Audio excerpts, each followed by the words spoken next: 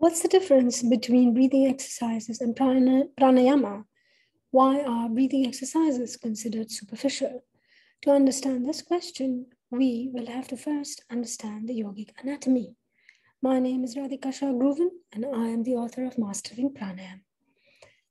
So I'd like to share with you the diagram on the yogic anatomy, and this is how it looks.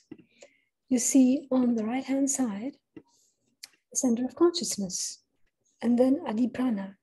While right at the other end, the left-hand side, you see the senses in the body. Breathing exercises occur at the level of the breath, which is between the body and the conscious mind. Here you have the latent and active unconscious mind. So you see Adi Prana is between the unconscious mind and center of consciousness. It is far deeper than breathing exercises or the breath. Breathing exercises are regulated at the level of the breath, while pranayama techniques are regulating prana at a far, far deeper level. It is Adi Prana, which is between the center of consciousness and the unconscious mind.